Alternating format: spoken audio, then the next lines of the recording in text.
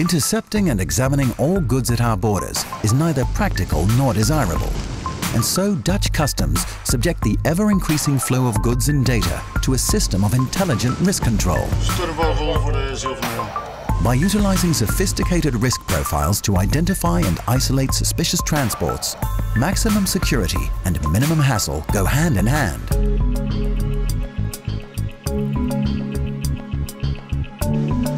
Indeed, Dutch customs lead the world when it comes to translating information from various sources into practical tools. High-quality data are absolutely vital to achieve the high performance levels we have set ourselves. And data quality begins with the appropriate import-export documents.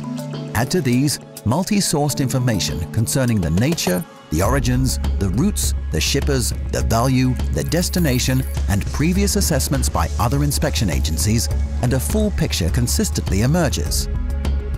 It is such excellent intelligence that permits well-informed judgments to be made.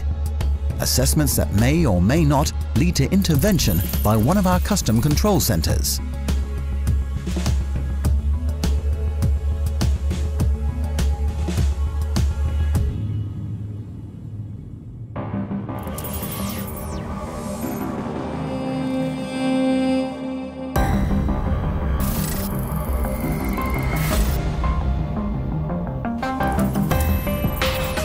Where necessary, our control centers liaise efficiently and effectively with other government agencies.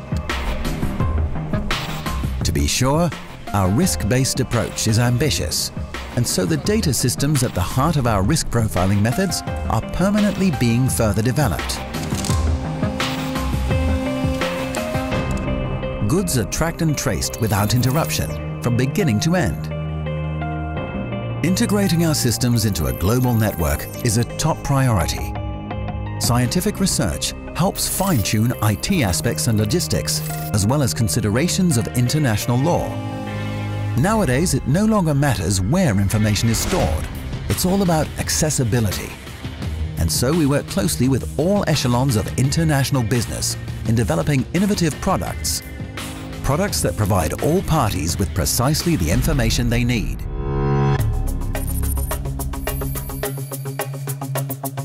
Modern technology is a vital element in bringing our approach to life. And so our detection facilities can handle entire containers, even complete trains.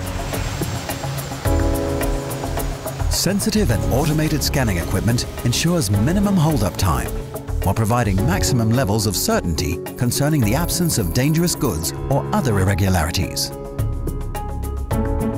Any deviation from the expected can lead to targeted intervention, inspecting, isolating, or even returning the cargo.